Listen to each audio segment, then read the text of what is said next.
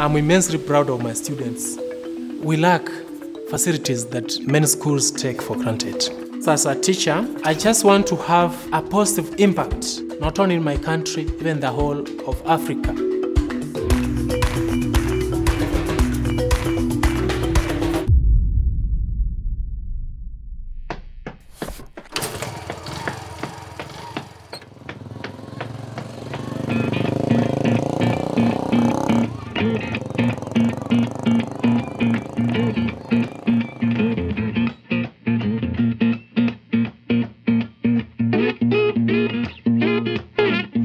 Teaching is in my blood. My father was a teacher. My uncles and cousins were also teachers. I admired the kind of work they are doing in the society. I thought I'll be able to make a real difference. I am a maths and physics teacher at Química Mixed Secondary School. The school is in a very remote area. The students, most of them, they come from very poor families. I joined the Religious Life because I wanted to be able to dedicate myself wholeheartedly to helping others. Caring for people is in my heart. Before I joined this school, I was teaching in a private school which was well equipped, had all the facilities. Most of the students there were that top grade. And then later on, I felt that the surrounding communities, they also needed my help. I said, let me stretch and extend the same love to the surrounding community.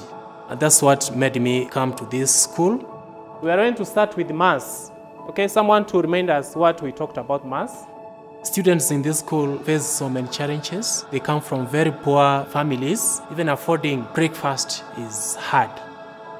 When they are in school, they are not able to concentrate, mainly because they are not able to get enough meals at home. Lare area experiences famine every 3 to 4 years.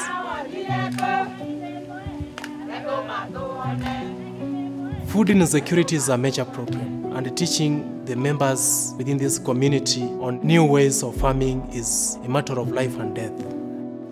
Kwa sababu unaweza kupanda mimea hapa. We are now heading into the dry season. He trained us the alternative ways of growing vegetables. That garden will take very little water and it uses a very small portion of land.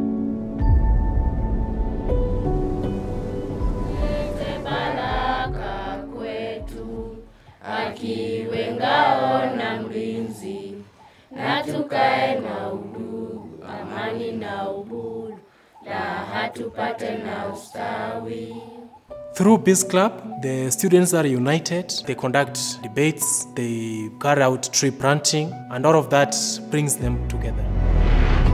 We need peace in our communities, we need peace in our world. Here in our school, we have already planted our trees. That is one way of promoting peace.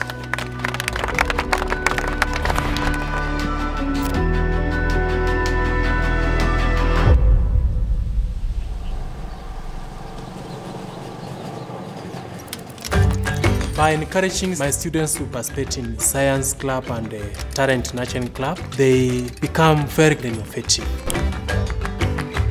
Our project is about generating electricity, electric current from plant extracts and sewage waste. We went to the Science Week and we were called to present there. We became the winners. I've been featured in the local newspaper. I feel recognized.